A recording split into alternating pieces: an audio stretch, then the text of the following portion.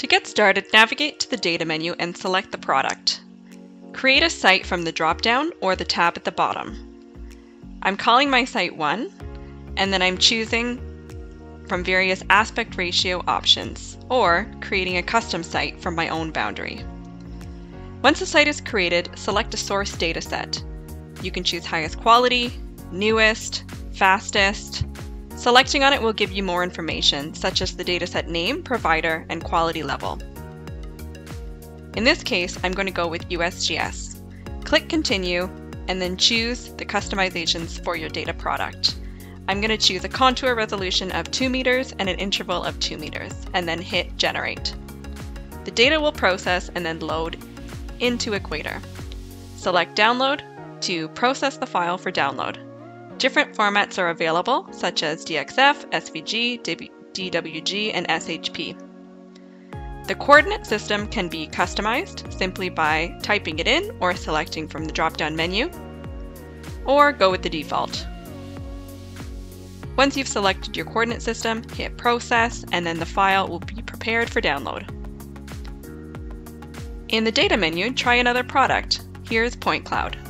I'm going to select USGS, it's the only option, click Generate, and then the point cloud will be loaded into my site.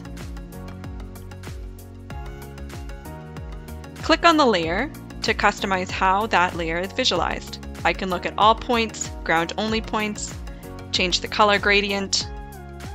In this case, I'm going to go with green, yellow, red color gradient.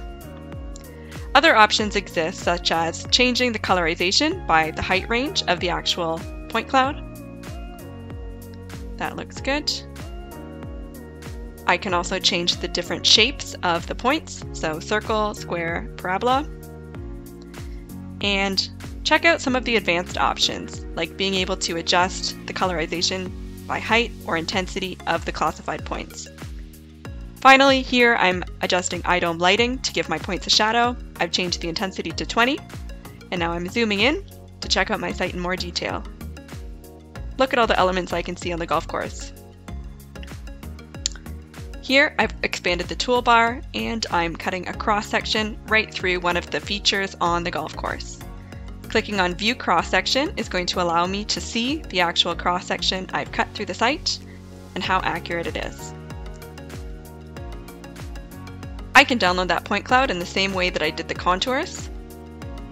In this case, I'm going to accept all the defaults and click Process.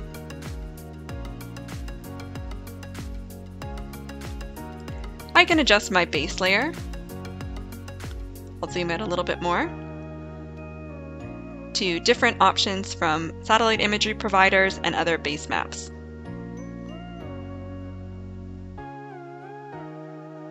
And I can also adjust which layers are on and off on my map by toggling the eye. Great. If you need any help getting started with Equator, the info button at the bottom will take you to our Getting Started guide, and there's also a helpful chat support which you can get in touch with us and ask us your questions.